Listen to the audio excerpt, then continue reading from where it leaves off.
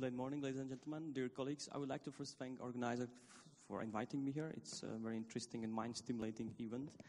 So my name is Michal Cifra, as mentioned, and I'm from the Institute of Photonics and Electronics from the Czech Academy of Sciences. This is the Bioelectrodynamics research team which I lead. In our team, we are a bunch of the people from different backgrounds, reaching from electrical engineering to the physical chemistry to the biophysics. And our mission is to explore the novel methods how to use electrodynamic and electronic approaches to develop potentially new methods in the treatment and diagnostics in the biomedicine and biotechnology.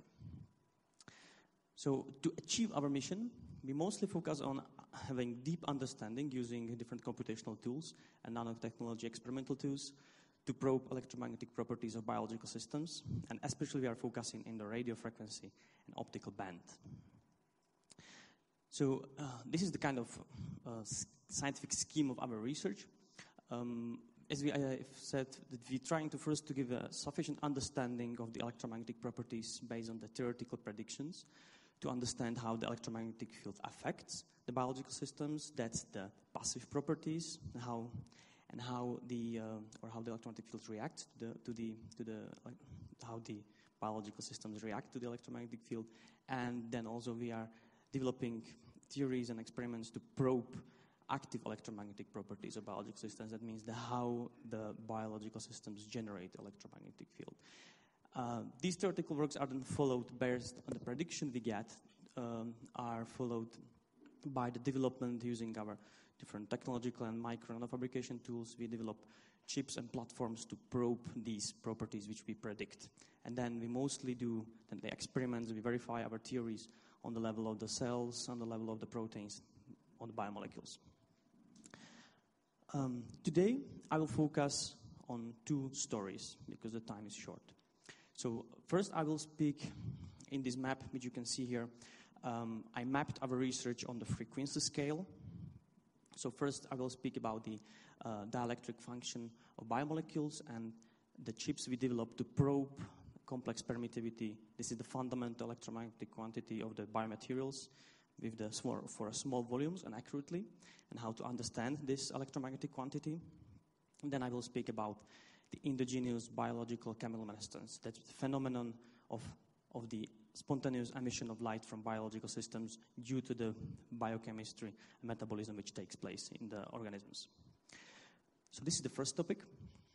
We are in our team trying to understand the complex permittivity of biomolecule solutions, because it's a fundamental key to understand how the electromagnetic field interacts with the biomolecules or the organisms at the biomolecular level.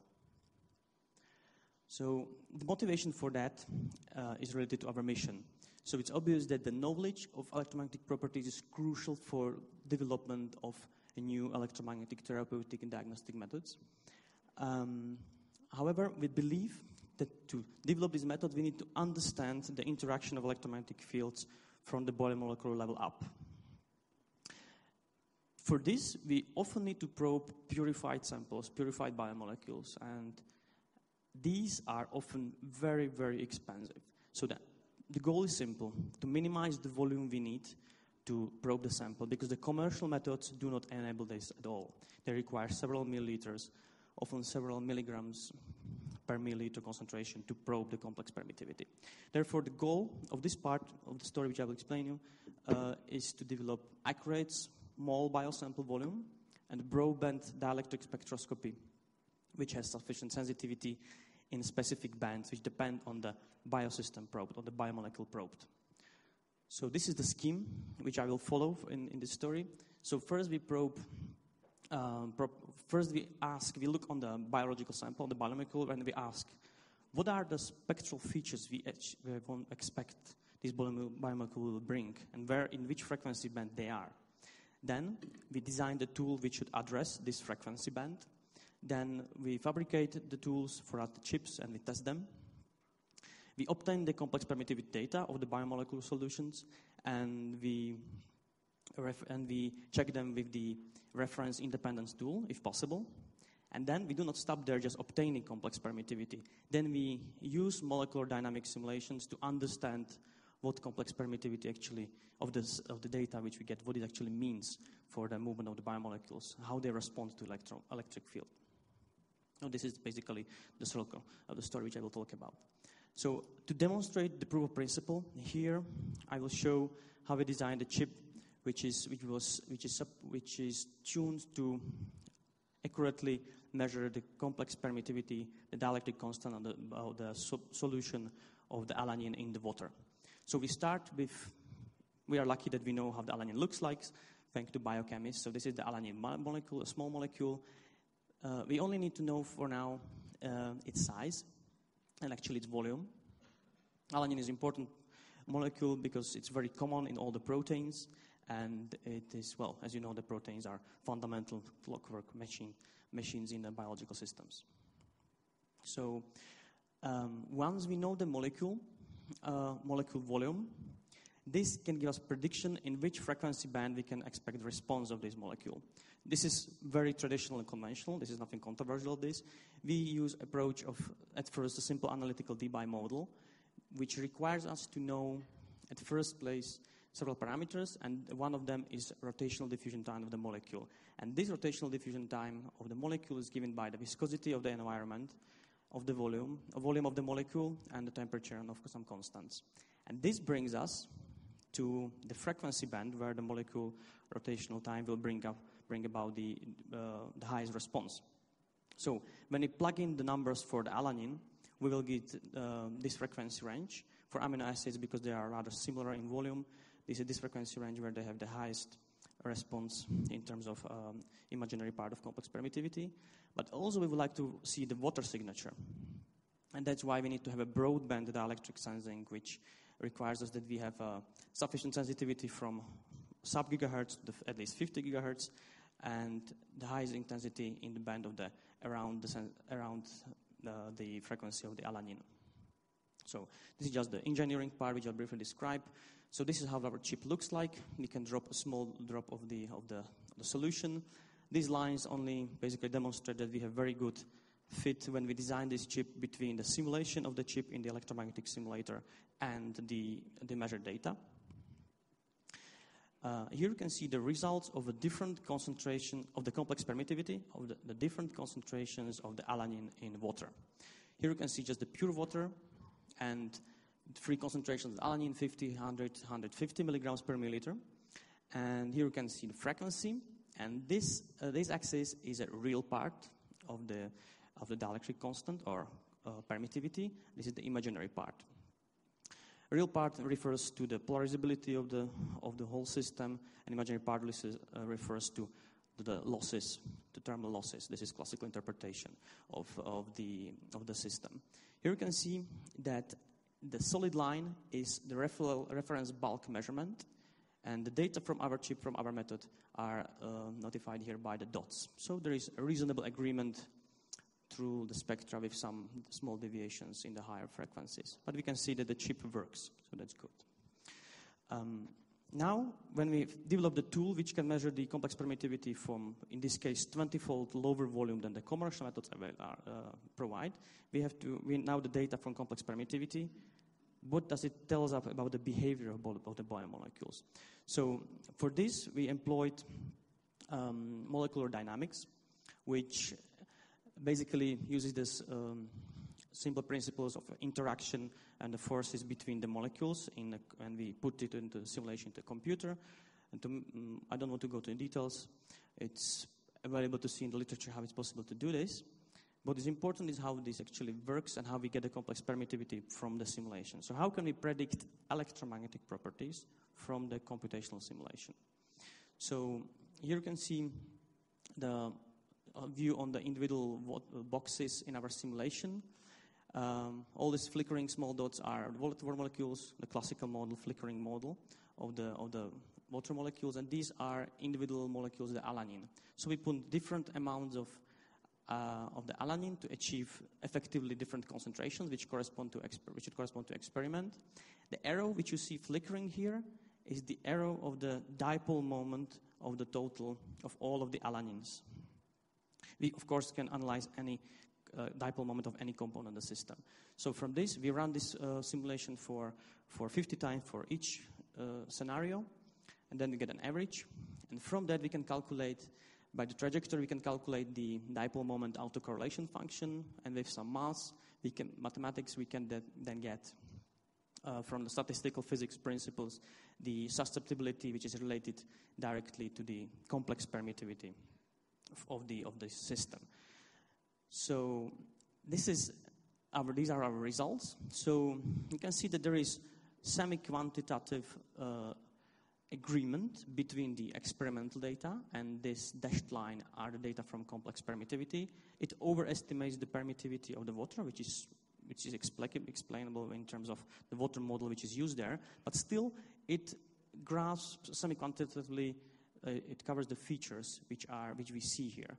For example, one of the features is that the peak due to the water molecule rotation, which is around 20 gigahertz for the room temperature, slightly shifts to the lower frequencies. And the even more interesting things we see when we look on the contributions of the individual components, that means bulk water which is close to the biomolecule, so kind of restricted motion water, and the amine and the biomolecule itself. And it is only possible in computational experiment, as we say, that we can decompose the contributions to the electromagnetic response of the individual system, individual components of the system. So here you can see how the individual components behave. This is the total response, is a solid line. Then contribution of the alanine to the real part and imaginary part of the here susceptibility is plotted in a dashed line. Then this line denotes the contribution of the water. What is interesting, which is completely not intuitive, at least as we thought first, there is contribution to the electromagnetic response due to the cross correlation, so the interaction between the water and the biomolecule. And this is more significant. The higher concentration of the biomolecule. And I don't want to go too much in detail, but this is very interesting, and we are working on that to understand this deeper. So the take-home message for this part is that we have developed and tested a chip which enables us to, and the method which enables us to probe the complex permittivity. So this is basic material quantity, which determines the response of the electric component of the electromagnetic field, the response of the biomolecules and the system, which is complex system like biomolecules in the water. And this is possible to do with much lower volumes than commercially available. So this opens us a whole new possibilities to probe the electromagnetic properties of such samples which could not have been probed before because they were simply not available in sufficiently large volumes. And then second important message here is that we implemented the molecular dynamics simulations to actually interpret data of the complex permittivity which we obtain with our chips. The second story I would like to mention is related to our work on active electromagnetic properties of biological systems. What I mean with active, as I noted in the beginning, is how biological systems can generate electromagnetic field. So this topic is related to the question how biological systems generate light. So we know this is the fact, so I will start with the definition. So I'm speaking here about endogenous biological chemiluminescence. So what does it mean? It is the luminescence from biological systems where electron-excited species, those species which can emit photons when they relax to the ground state, are formed due to the oxidation of endogenous biomolecules. So this is a phenomenon which takes place in all the visible range, basically, and is of very low intensity. Approximate scheme of reactions which lead to this photon emission is here. I will go to the detail in later slides. This phenomenon is synonymous in our understanding to the other terms you can find in the literature. One of the most common is ultra-weak photon emission. This is also a common abbreviation I might use in the later slides, so it will be UPE, ultra-weak photon emission. And also we can find the terminology as like biophotons or biological autoluminescence and so on. I would like to stress here, this phenomenon is not thermal radiation. It is really genuine luminescence, but produced without external excitation with the external light. It's simply light produced due to the endogenous biochemical or metabolic activity of the biological systems. to put you into the scales to understand what is the intensity of this light is. So here you can see, you can choose your favorite units of the flux of the light, or intensity of the light. And you can see here, if you compare the sensitivity of the ordinary human visual function, how much you can see with the naked eye, even if it's dark accommodated, this is the ranges you can see. These are the different common visible phenomena. And here you can see what is the intensity of this ultra-weak photon emission, or as I also call it, endogenous biological chemiluminescence. So it's a few orders of magnitude lower than the ordinary human eye can see. So that's why we cannot see it by naked eye. And we need some sensitive devices. But to put you into even more graspable scales of intensity, let me take you for a small trip. Maybe we can take a few minutes for that. To the International Space Station. Now, imagine you are an astronaut, like this lady, in the International Space Station, and you are looking down to the Earth, on our beautiful blue planet. You light up a lighter or a candle. Well, in the zero gravity, it would look probably more like this. And you light it up in the window of the International Space Station. Now, this light generates roughly this amount of photons per centimeter square of the fire, and per second. So it's quite a large number of particles of light which is emitted from this source. It's a point source, so it spreads all around in a spherical wave-like manner. Now, why I'm telling you to do this, what I'm trying to ask you now is, imagine that this light propagates from the International Space Station somewhere far above us, which is roughly 400 kilometers, down to the Sofia. Let's say in the night, if it's completely dark, which is not the case, but if it's completely dark, and you just walk up one of the top buildings in Sofia, can you imagine how much photons come from this distance down here?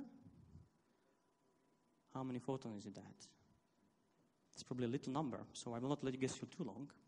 It's roughly 60 photons per centimeter square per second. If you forget any clouds, any absorption, any scattering, just because of the light spreads from the source, from a spherical wave-like manner. So this is low intensity, as you can see, 60 photons. Why am I telling this? This is roughly the order of magnitude of the light which is being emitted continuously from the biological systems. So it's very, very weak light. However, there are ways how to detect it. So you can imagine that this is actually that much light as you can imagine trying to see in an International Space Station in the window of the International Space Station flying above us. So it's a very small amount of light. So everybody can detect it. Now here I borrowed some beautiful images from our colleagues from Japan and Netherlands. So there are basically two basic ways how to detect very weak light, not only biological but any type of the light. Either we can use the imaging, which, for example, in this case of this, here you have the human hands. You can get a nice image, which is important, especially if the object you want to, analyze the light from is not homogeneous. This is from as I mentioned, from the Professor Kobayashi and Roland van Wyk and collaborators. And or you can just detect the total light you get from the sample. So then you get actually a time series. There are both advantages of these approaches, well described in the literature. So to go to the mechanisms, what generates the light? This is often a question for a scientist to understand what does it mean, what does this light mean? I will explain you some details on the mechanism. So far as we understand, this is the accepted paradigm for this very weak photon emission. This photon emission comes from the oxidative and free radical reactions. So you can imagine there is an oxidant, there is a biomolecule, they react. After several more steps, they produce an excited state, the product in electronically excited state. So roughly you can imagine like in a scheme of the energy like this. And then this excited electron, when it's, with some conditions, it goes down to the ground level, it emits a photon. So it's as easy as that. So there is no external light needed, just the chemical energy, which is there present in biological systems, so basically all the time. And the oxygen is needed typically. So these oxidative processes have different sources in the cells in organisms. For example, the endogenous oxidative metabolism is taking place in mitochondria, in plants, in chloroplasts, and in other organelles. But But the oxidation is also influenced by the external condition, especially when the organism is under stress. So there are different types of stresses which can act on organisms, from animals to plants, either abiotic or biotic stresses, and these can modulate. Typically, they increase the oxidative stress, and that increases the chemiluminescence which we observe. So this is the still very simplified chemical scenario of what's taking place in the generation of the endogenous light. So typically in the beginning there needs to be some oxidation of the biomolecule. Here biomolecule, the R refers to almost any biomolecule, but the reaction constant, of course, tremendously. Many orders of magnitude vary from biomolecule to biomolecule. So this scheme is generally true, but the amount of and speed of individual pathways depends on the individual molecules. What is important here are the intermediates, so-called dioxetines or tetraoxides, which are intermediate steps. And these are rather unstable molecules which can be decomposed, and then they produce electronically excited species. One of the primary species which is produced and which is known to be produced is triplet carbonyl, which is itself a rather poor emitter unless positioned on a special molecular group. So therefore it often transfers the energy to the oxygen. That's why often single oxygen is generated, which is known, and it also can transfer energy to other chromophores or directly emit if there is nothing, if there is no way how to transfer the energy. So these different emitters bring about different colors of the emission, the different wavelengths. This has been work done with collaborators from the biophysics department in University of Olomouc in our country, Czech Republic. So we have identified, as I mentioned, the emitters in the literature or from our work, partially identified the emitters and their wavelengths they emit. So because you can see there all the visible range is covered by different types of emitters which can be positioned on different molecules. So this gives basically rather rich spectral content of this ultraviolet photon emission. And these are what I mentioned, the possibilities of the energy transfer from different, let's say, from triplet carbonyl to the other acceptors, which can then re-emit the energy in different wavelength bands. In our group, we wanted to have a quantitative understanding of this phenomenon, and we realized it's very complicated because there is very complicated chemistry behind it. Anyway, we tried to develop a conceptual model which at least identifies what are the steps that we can then, when we know what are the important steps, we can try to quantify them. So this is still not a complete story, but the framework is valid, I will guess correct. But the numbers might differ depending on what system you are looking on. So in the beginning there is an oxygen which is consumed by different subsystems in the cell, and this can produce reactive oxygen species. They can be scavenged or not. If they are not scavenged and they can react faster than being scavenged by the antioxidants, they produce these intermediate species, and these then can decompose to the already mentioned electron excited state, and these then emit photons. Anyway, what is the message here? That for an average cell, however silly this might sound for a biologist, for an average cell, in the average diameter, let's say average metabolism, roughly the order of magnitude of the photons emitted per cell is only 1 photon per 10 minutes, maybe 20 minutes. Very, very, very low intensity. So we can only observe this phenomenon if we have sufficient amount of cells, the sample is sufficiently big. Okay, so we demonstrated recently that this phenomenon can be related to the metabolism. So here you can see the photon emission from the growing yeast cell culture. When the yeast cells run out of the glucose, the signal drops down. This photon emission signal drops down. When they inject the glucose again, the signal recovers, and then again the glucose runs out, the signal again drops down. We also demonstrated that this is not only related to metabolism, this ultraviolet photon emission, this chemiluminescence, but it's related to the oxidative metabolism, because when we inject antioxidants to a sample, here is chemiluminescence from human leukemia cells, HL60. If we inject antioxidants, the signal drops. So this is indirect indication the oxidation process is important. So when we remove the oxidation, the chemiluminescence intensity drops.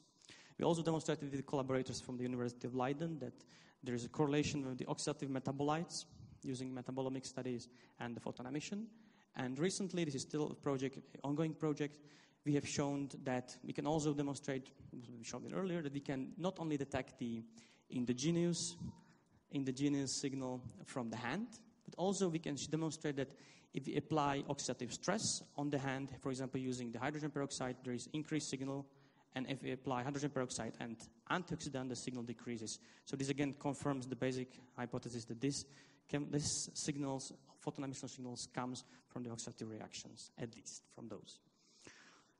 Recently, again, another interesting ongoing project is that we can use this light phenomenon to probe the perturbation caused by external electromagnetic field. So we combine now both, let's say, both research areas which we are doing research in. So the idea is here, if one applies intense electric pulses, sufficiently intense to cause oxidation of biomolecules, then we know that oxidation of biomolecules causes, as one of the products, also chemiluminescence. So we actually used this very simplified scheme. We wanted to test if it works. So we did in collaboration with Dr. Louis Mir from Villeville from France. And just briefly give you preliminary data here. So this is the chemiluminescence signal, or the ultraviolet photoemission signal from the DC3F cells in very high concentrations here. And what we do here, we apply the electric pulses. We have same duration, the two scenarios, the same total duration, but the way how we apply the field differs. In one scenario, we apply single very long pulse, 5 millisecond pulse. In another scenario, we apply 250 microsecond pulses. So when you do the simple algebra math, it is the same duration. However, since the pulses act in a slightly different manner, they give some time between the pulses, and this leaves a time for some chemistry to happen. What we see, that the cell chemiluminescence is different for a single long pulse compared to the multiple short pulses. So this is actually very interesting, and it does have a physical chemistry explanation, because there is, as I said, time for the diffuse molecule and to be available for oxidation again.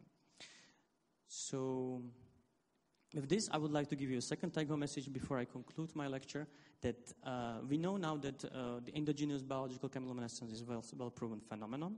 There is nothing controversial about it, apart the details of the chemical mechanism, but it is well-accepted chemical paradigm behind it.